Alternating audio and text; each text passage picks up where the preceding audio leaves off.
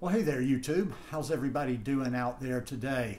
Coming to you on Wednesday from South Alabama, and the weather is absolutely stunning out there. Not a cloud in the sky, high of about 63 today. Just perfect before the warm weather gets here. We've already had a taste of it, and spring's going to be here before we know it. So today we're going to talk about the best plant-based strategy to strengthen the immune system and our overall health. The immune system, we're going to talk about the gut again today. I've really been diving into the gut.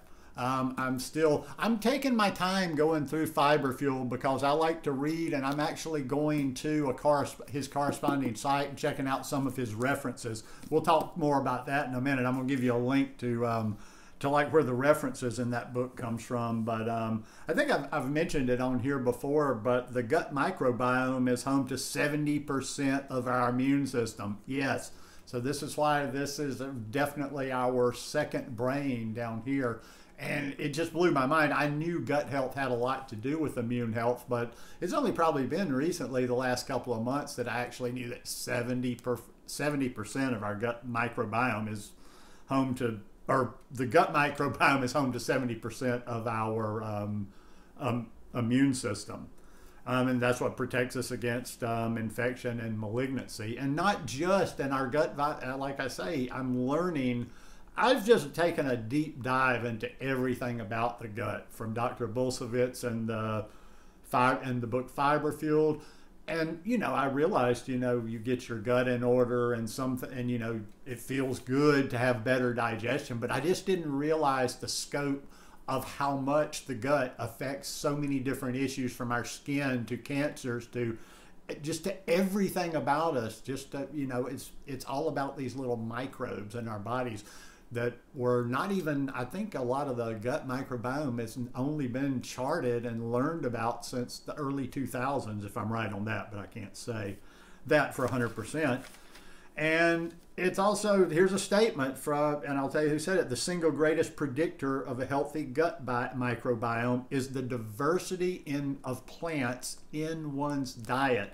And that's according to Dr. Rob Knight of the American Gut Project, which is the largest study of microbiomes in the world to date.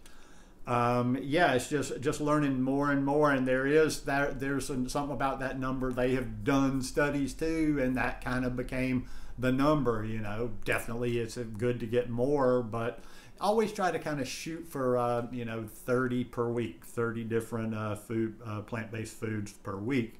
And there's easy ways to get that in, because he's also talking about what counts as that is herbs and spices. I use garlic. I'll tell you something I've started doing over the last couple of months, or last month or two, is I'll sprinkle turmeric, black pepper, and ginger, powdered ginger, on a lot of the different foods that I'm just using. I'll just sprinkle some on there.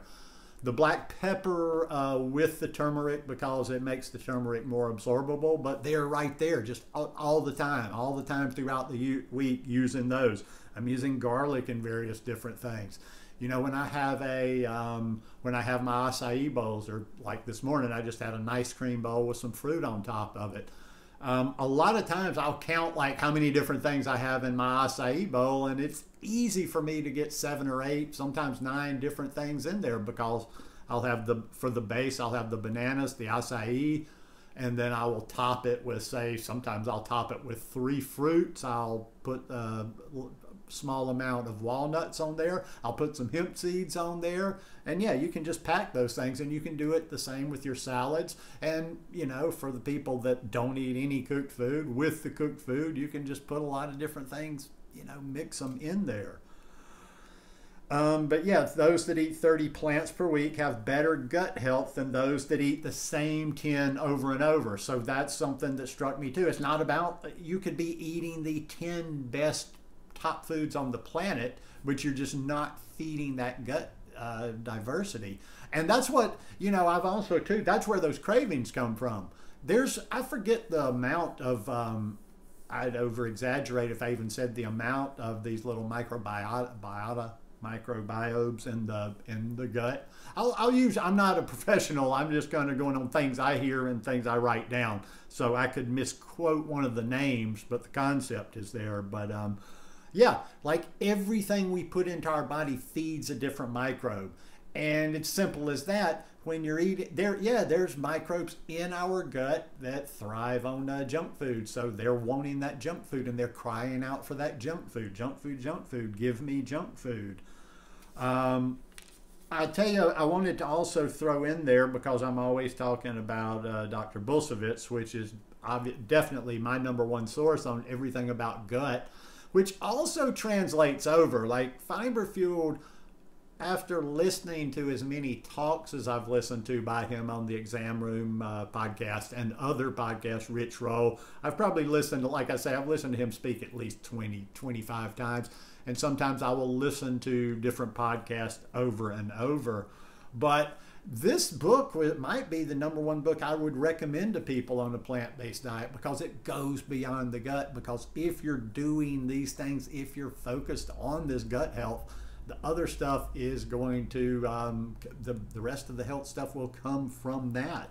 But there's a couple of female doctors that I've also listened to talk. I think one's she's a doctor, but she's a dietitian, who also I've learned a lot from too. One is Dr. Robin Chutkan, and she's the author of a book called Gut Bliss, the Microbiome Solution, and the Bloat Cure. She really focuses on the bloating. Well, I mean, Dr. Bulsiewicz does too, but you know, these books are really good for for people like me who haven't had a lot of digestive issues.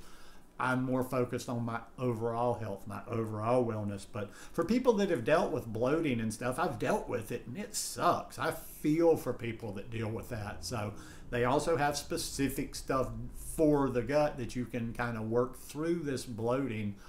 And I've pretty much, from listening to these types of folks, there's very few digestive issues you cannot work through. Sometimes, especially if you haven't followed a plant-based diet, or if this stuff is new to you, your intuition on things to eat when you have a bad gut is not necessarily always right. And a lot of times, you know, even like people will find something that makes their stomach uncomfortable or makes their digestion uncomfortable, whether you're eating cooked, whether it's legumes, or whether it's cruciferous, or whether it's very simple things, and their solution to that is just eliminate the food. Whereas I like the way he proposes, and several of these doctors propose, that you don't just eliminate that, you figure out a way to repair that gut biome, and you work them in. Maybe you have to eat smaller amounts, maybe you have to eat little by little until you can build up to where you're doing this. And sometimes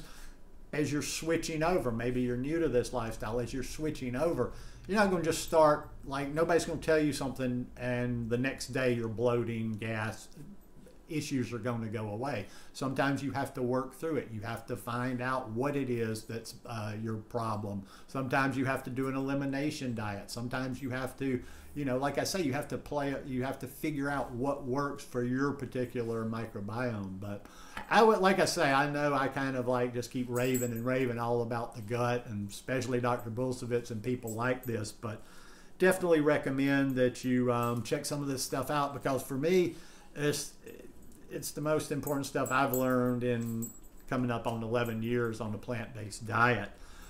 So the lady, like I said, Dr. Robin Chutkan, Dr. Robynne Chutkan, Chutkan. And the next one is a woman named Dr. Megan.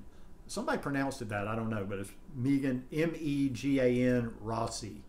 And she's got some great information too. And like I say, all these talks are free. The Exam Room, there's probably, just on the Exam Room, you could go to the Exam Room site, search Dr. Bulsiewicz.